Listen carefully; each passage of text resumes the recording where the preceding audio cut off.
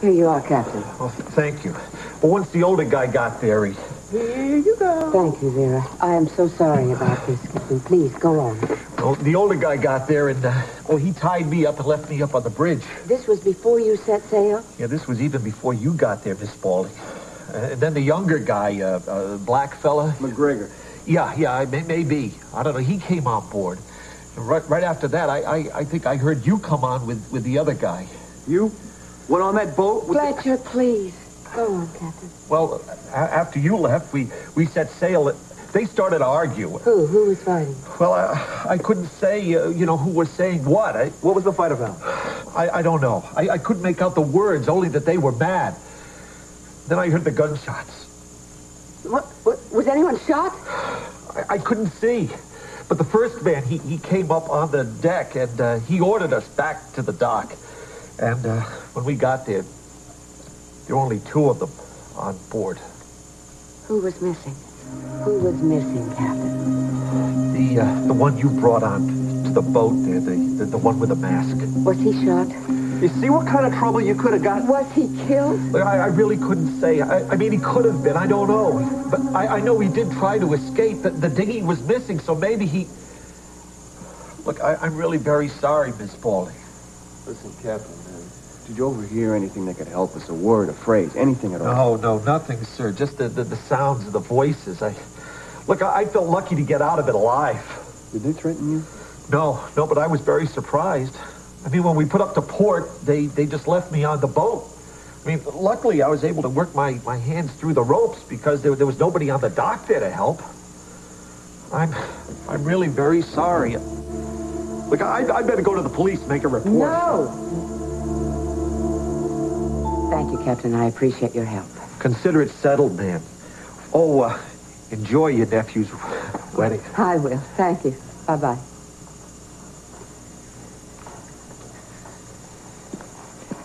It won't work.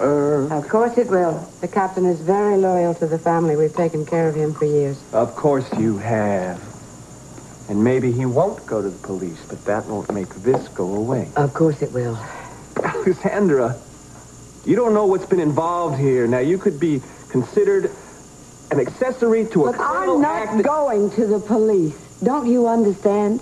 If Adam is dead, it doesn't matter. Now, I have a wedding to get ready for. I'm going to change.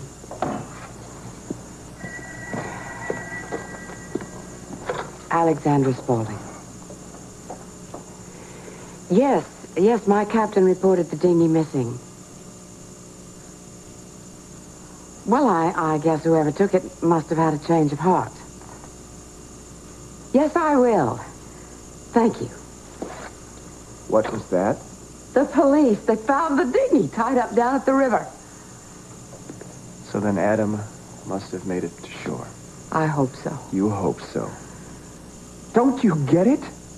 This is a guy who's been using you, and now he's come back to do more. He was dodging bullets. I can't fault him for saving himself. How can you defend this man? At the very least, he's had a very rotten past. He was very kind to me. So was I. Yeah, well, I hope you dodge any bullets that come your way, too. Comparing him to me is too... You are the one who drew this comparison. Fletcher, I owe him a lot. I can't wish him harm. Not wishing him harm. And openly helping him. Two completely different things. I have to change for the wedding. Excuse me.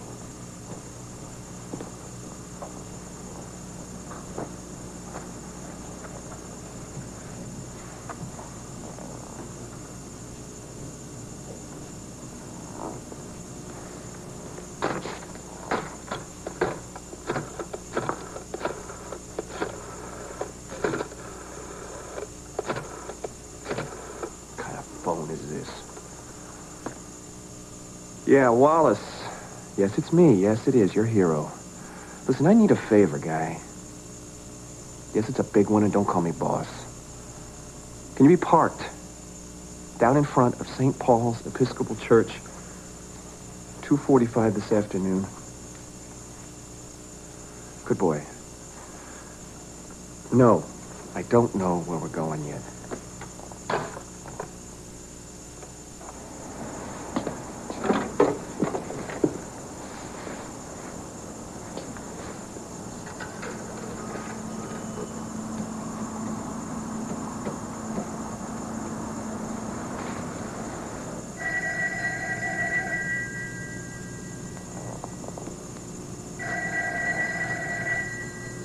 Vera?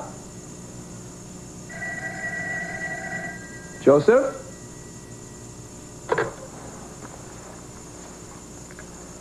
Spaulding residence. Is Alan there? He's left town. What? He's gone. He's no longer here, and nobody Knows where he is.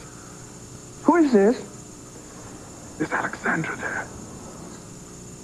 Is this Adam?